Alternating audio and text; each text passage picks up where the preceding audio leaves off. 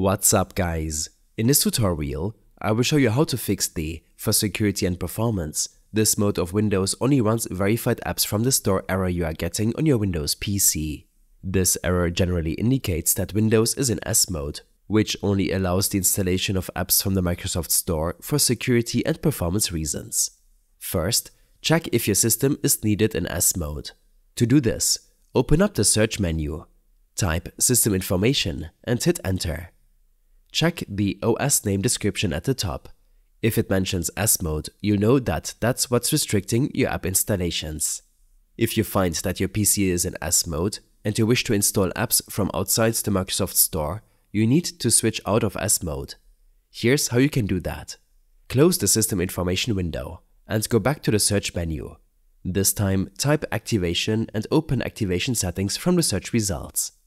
In the activation settings, look for an option like Switch to Windows 10 Home or Switch to Windows 11 Home, depending on your version of Windows. Click on this option. It will direct you to the Microsoft Store, where you can complete the switch out of S mode.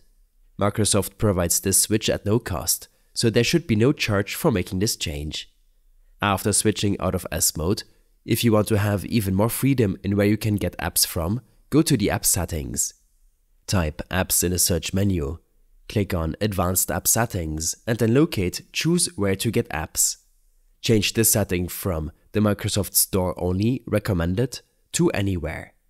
This setting will allow you to install apps from any source, not just verified by Microsoft. And that's pretty much it. This straightforward process should help you resolve the issue and give you more control over what you can install on your PC. I hope this helped you out. Leave a comment if you have any questions and see you in the next one.